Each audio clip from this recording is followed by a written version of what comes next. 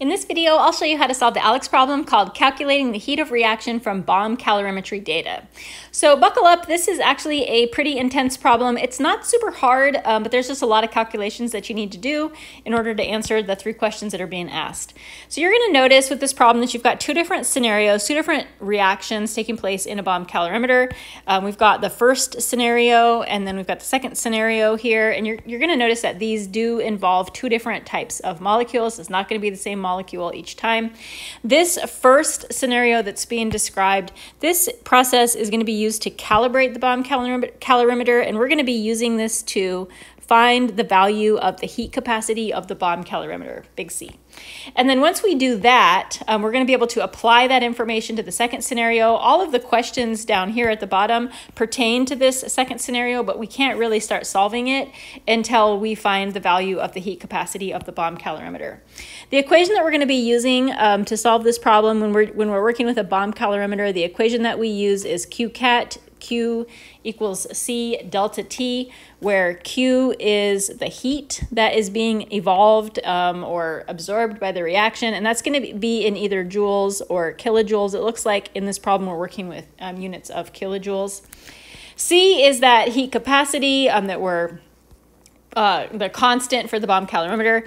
Delta T is going to be the change in temperature for the bomb calorimeter. That's going to be the final temperature minus the initial temperature of the calorimeter.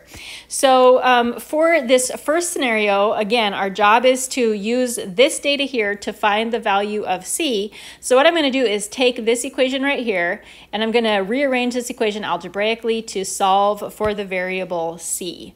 That's going to give me C equals Q over delta T. Q is the heat and delta T is the temperature change. So looking at this data, let's actually start by finding Q. So to find Q with this data, you're going to have a heat of combustion or something like a heat of combustion. You're going to have something that has units of kilojoules per gram or joules per gram. And you're also going to have a mass of the substance that was placed in the bomb calorimeter.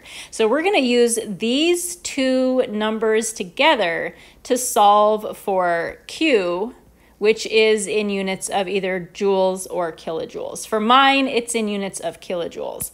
So what I'm going to do, I'm going to work this math out down here. What I'm going to do is take my heat of combustion, which is 26.454. That is kilojoules per gram, and I'm going to multiply it by the mass of this particular substance, which is 7.5 grams. And when I do this multiplication, that gram unit is going to cancel out. I don't know what I wrote kilogram here for, kilojoules. Gram unit will cancel out, and I'm just going to be left with units of kilojoules, and that's going to be my value of Q. When you do this, just make sure you're being careful because you do have 2 masses in this problem. Make sure that you are massing up that you are matching up the mass that corresponds to the heat of combustion. Okay, so let's do this first calculation. 26.454 times 7.5 is 198.4, and that is units of kilojoules. That is my value of Q, 198.4 kilojoules. And then I'm going to divide that by my temperature change, delta T. My temperature change data is right here. And the temperature change is the final temperature minus the initial temperature. So we're going to want to read a little bit to see T final minus T initial. So it tells me that the temperature rises from 10 degrees. That means that that's my initial temperature. It goes to 44. That's my final temperature. 44.69 minus 10 gives me a delta T of 34.69, and that is in degrees C. So that's my delta T, 34.69 degrees C. And again, the reason why I'm doing this is to calculate the value of the heat capacity for this calorimeter. So we're going to divide 198.4 divided by 34.69, and that is 5.72 kilojoules per degrees Celsius. So again, this whole first set of data right here, the only thing that we're doing with this set of data is using it to find the value of the heat capacitor for the calorimeter, and we've got that. And I'm going to highlight it, and I'm going to get rid of the highlighting on this stuff right here. And we are now ready to move on to the actual problem itself. So we haven't even really started solving the problem yet. This is actually the problem that ALEKS is asking about. So now it tells us that we're going to take a different substance, put it in that same calorimeter, the temperature changes, and it's asking us, is this reaction exo or endothermic? What is the value of Q and what is the value of delta H for this reaction? So first, is the reaction exo or endothermic or neither? And I don't think that this is ever going to be the correct answer. In an exothermic reaction, the temperature of the bomb calorimeter is going to go up. In an endothermic reaction, the temperature of the bomb calorimeter is going to go down. And again, this question is pertaining only to the information in the second situation, right? So we are not, all of this stuff up here, we're not paying attention to it anymore. It is not relevant to us anymore. We're not focusing on it. So let's take a look at our temperature data. It says that the temperature of the water rises. That means the temperature is going up. That means that this is an exothermic process. And again, I don't think that neither is ever going to be the correct answer, but a neither answer would come if the temperature didn't change at all, if it didn't go up or didn't go down. Okay, so if you said it's exothermic or endothermic, which we did, calculate the amount of heat that was released or absorbed. That is given to us by the symbol Q. In this same, we're using the same equation again, Q cat. So we're solving for Q again using this exact same equation. This time, we don't know what Q is. We can calculate the delta T because we've got temperature data. And we know what C is because that's what we did to start the problem off. We solved for C. So I'm going to solve this, calculating for Q. I'm going to solve it in this space right here. Q equals C delta T. My value of C is 5.72 kilojoules per degrees C. And then my delta T, that's my change in temperature, final minus initial. So my temperature change for this set of temperature data, T final minus T initial, is 62.16 minus 10, which is going to be 52.16 degrees C. 52.16, and those degrees Celsius units cancel out when we solve this problem.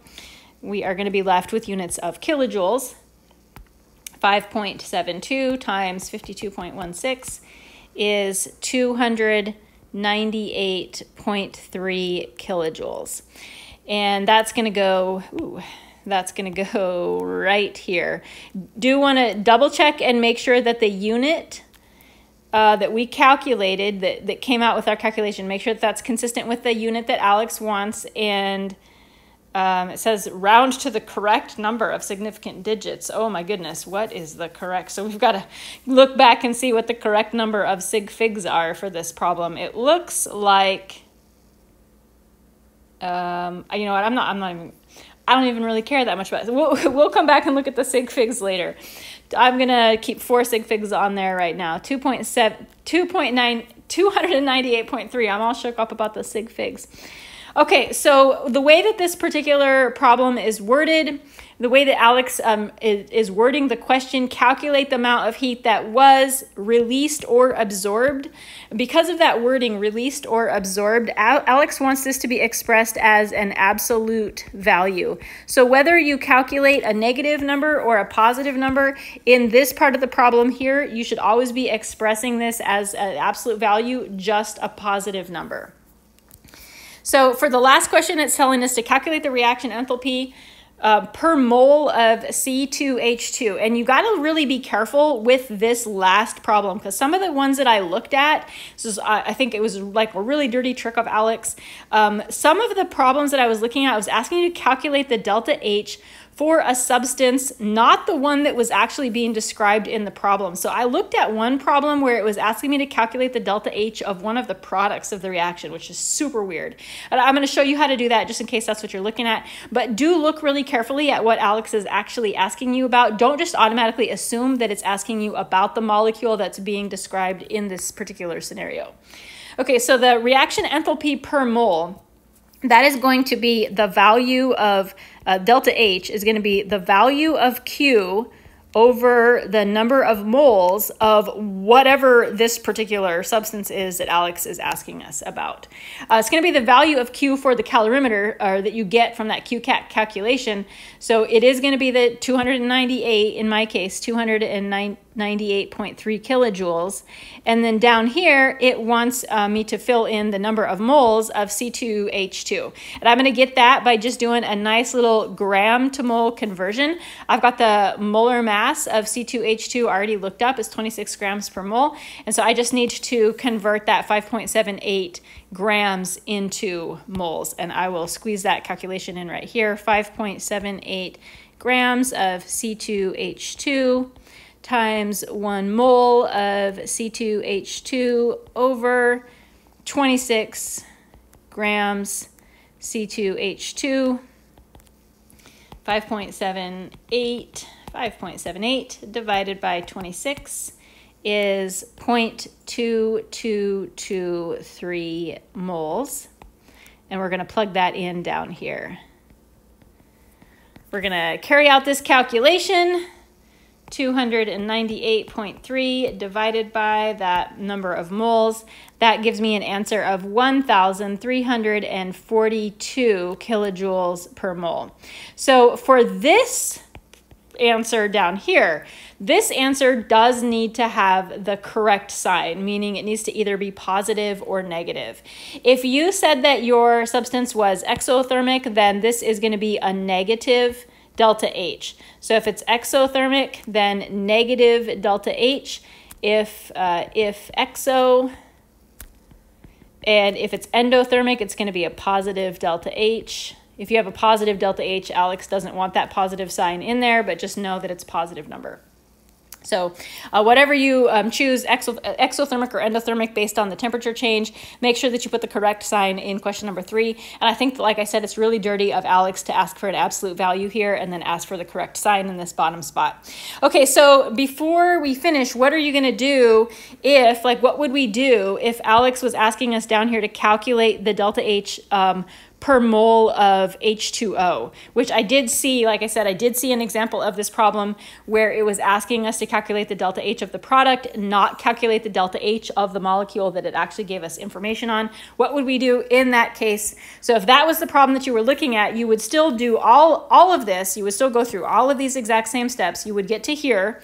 This is, I'm going to erase it, or I'm actually just going to move it. This is, I'll move it down here, the delta H, the kilojoules per mole of C2H2.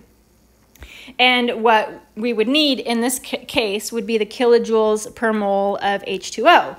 So you're going to have to add in one more step, a stoichiometry conversion, where you convert out of moles of C2H2 or whatever molecule you're working with and into moles of whatever ALEKS is asking you for, moles of H2O. Now you want to set it up like this. You want the, like in my case, I want the moles of C2H2 to cancel, so they need to be on opposite sides.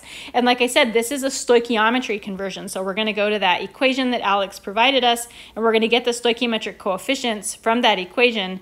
I kind of picked a bad one because the stoichiometric coefficients are both 2 in this case. But whatever those coefficients are, you're going to fill those coefficients in, and you are going to carry out the math. I really don't like the fact that it's not going to do anything. So let's say it was asking us to calculate it for CO2, which is our other product, CO2, and change that to CO2 also. And then we'll change this to CO2, and then that's going to change that stoichiometric coefficient. So we're just adding the stoichiometric coefficients from the equation, and so that we just have one more step in this calculation, times 2 divided by 4, and that is going to be, that would be negative 671. Okay, so in terms of sig figs, because ALEKS is not giving us any kind of information about the correct number of sig figs, if I'm looking up at this, it looks like I'm limited to 4 sig figs. It looks like that's what I'm working with here. So I should have 4 sig figs. And I maybe did some weird rounding up in this spot. I definitely rounded to less than 4. I'm pretty used to ALEKS asking for, or ALEKS actually saying how many sig figs there are, so I don't think about it that much. But it looks like I do want 4 sig figs in all of these answers. So this answer here, if this was my question, it would need to be 670.9 kilojoules per mole. Good luck on this problem. It's pretty intense, but the calculations aren't that difficult. I know you can do it.